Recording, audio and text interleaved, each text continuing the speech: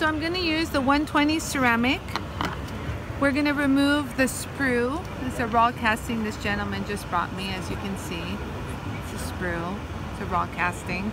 So I'll go ahead and run it at full speed. And I'm going to grind this sprue down. Within seconds, it'll be down. And what's nice is you can see it.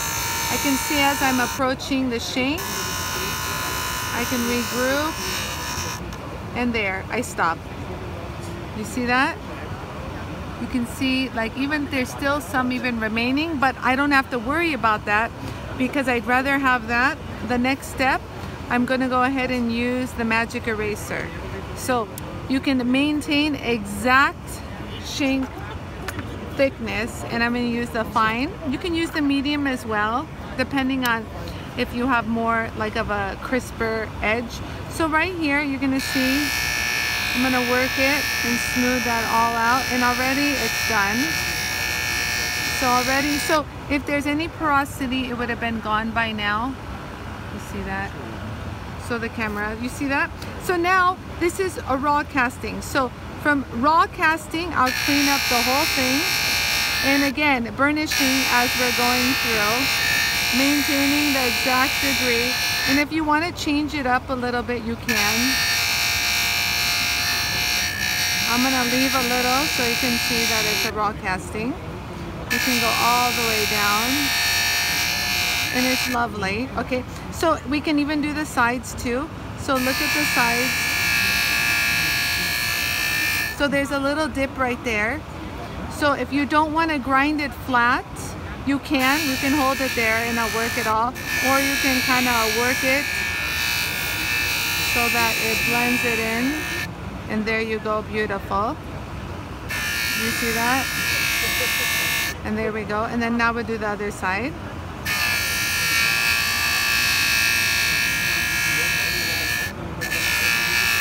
So right here, it's a little uneven. You can either hold it here, get it nice and even, and it blends that lump beautifully. Wonderful.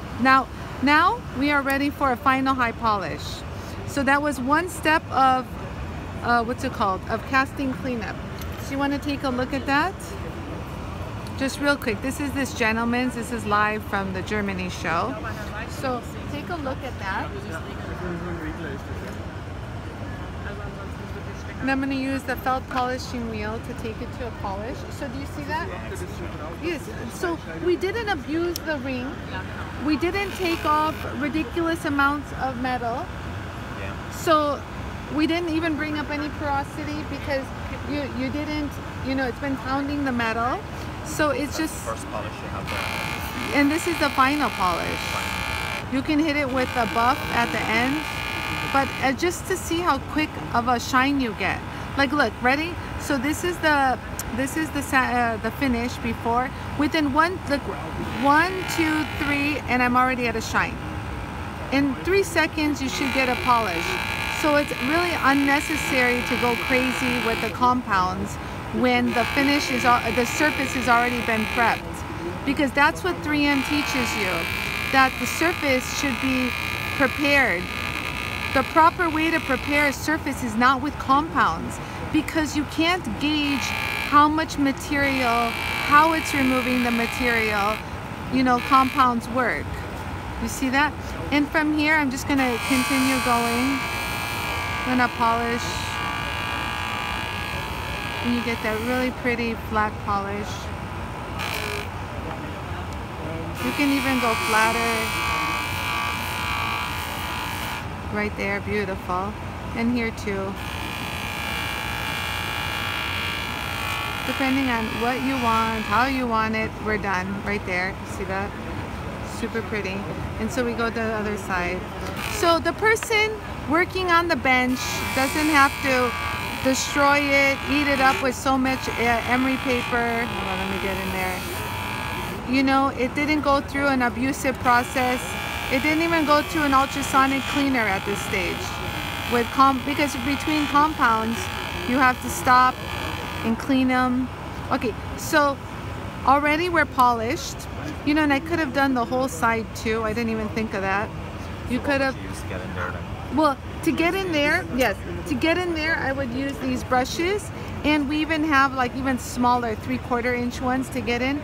But these are pretty good. Like, look. And these you can. This is like a 220 grit, but even the side could be totally polished, perfectly flat. You might get questions about the inside. Yes, the inside you can do with our inside ring polishers, by the way. And let me just finish the polish on the outside as soon as I find my buff. You see a buff? No? The word?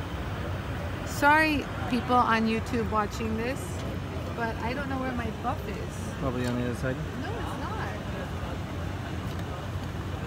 Oh my god.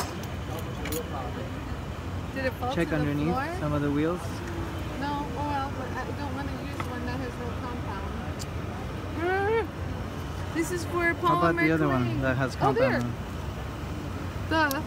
Okay, so look, honestly, I'm not even putting compound on, and I just want to show you the luster that you get. So we're not relying on compound right now to get the high polish. The high polish is there. So I'm just using it for added luster and to remove the fine lines from the felt. If anything, my own hands are dirty with these fingertips. And that's pretty much it. Would you show me using this clothes around the Yes, top? So just real quick, let me show you this. And we're done. See that? Okay, so the camera.